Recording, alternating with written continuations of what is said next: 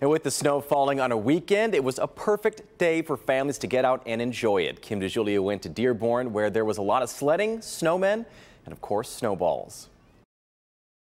2022 certainly didn't waste any time giving us our first snowstorm of the year. And with that snow arriving on a Sunday, many kids and families were able to get out here and enjoy it.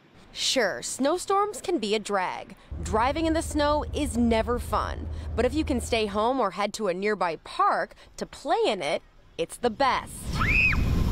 It's the best. They've been cooped up, so this is just awesome. Cooped up with no measurable snow so far this winter. I don't like when there's no snow. But waking up to see everything covered in snow meant big plans were made. Every time it snows, we're always here. The kids get all excited in the morning or the night before, and they just want to come over here and just go down the hill. Well, all of them were tired, and I'm like, get up. We're going sledding. I wanted to sleep and go sledding. I don't know what to choose, so I choose sledding. Ford Field Park in Dearborn was full of enthusiastic sledders, thrill-seeking down this large hill. I like the big hill. It's not the biggest snowstorm we've ever seen, but it only takes a little bit of snow to turn a park or your backyard into a winter wonderland amusement park that the whole family can enjoy.